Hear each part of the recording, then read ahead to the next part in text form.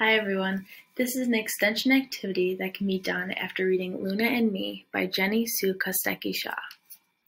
This book is about Julia, a young girl who tree sits in her friend Luna in order to save her from being chopped down because Luna is a redwood tree. So for this activity, we're going to need a paper bag, a sheet of paper, some tape, scissors, colored pencils, you can use markers or crayons as well, a pencil, and a Sharpie marker.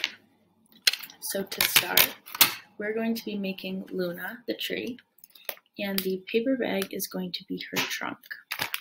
So we put that to the side quick, and now we need our paper. So on our paper, you're going to draw out the shape how you want your leaves. So this is the shape that I chose because redwoods are typically very tall and skinny. So you will take that shape and you will color it in green for the leaves. And after that, you will tape it onto the paper bag. So I'll show you with the finished version. So I taped it onto the front so that it could open in the back as well. And so I also drew Luna's name on the bottom, and I colored in the bottom because if you read the book, you probably noticed that she was hollowed out towards the bottom of her trunk.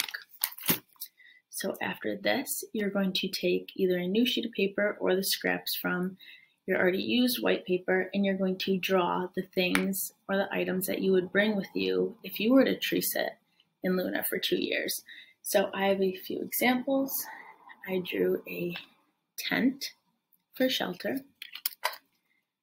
I did a water bottle because I'd bring water. I did a pizza because I'd bring food, and a backpack that I would fill with clothes. So your child could make more items than this. They can make different items, but when you're done, you're going to take your items. You're going to take Luna and put your items in Luna. Then you're going to sit down with your child and you're going to ask them why they chose the items they did, what items they chose, and you can also ask your child how those items are different from the ones that Julia brought with her during her 2 years stay in Luna. So that's all for activity, and thank you so much for watching.